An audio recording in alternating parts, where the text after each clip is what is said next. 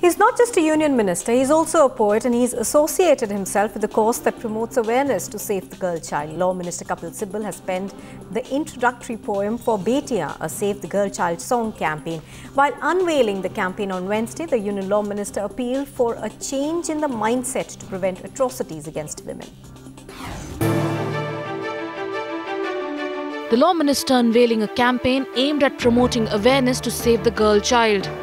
A less known fact about Law Minister Kapil Sibal is that when he isn't a politician, he's a poet.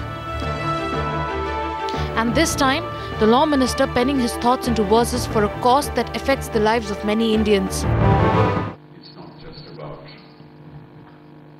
the child in the womb, it's about our attitude towards girls, towards young girls, who are yet to see the light of day.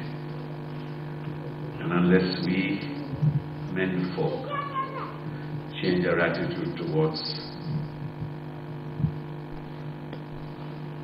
those beautiful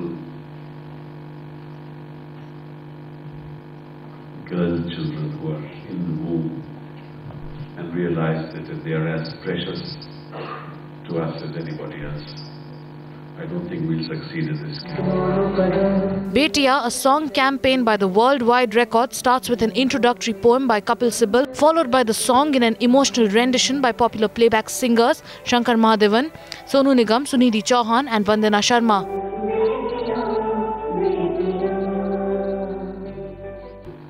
Perhaps many of you don't know that every 12 seconds, 700 girls lose their lives in the womb every 12 seconds. It's a very serious issue. Kapil Sibal also drawing references to the recent events of atrocities against women and also appealing for a change in the mindset. The kind of things that we have seen in the recent past in Delhi, in Mumbai, and other parts of the country, our attitude towards women and the way we treat them is symptomatic of the attitude of the male mind. His endeavour sending a strong message to the entire nation and motivating them to help the cause. Bureau Report, Times Now.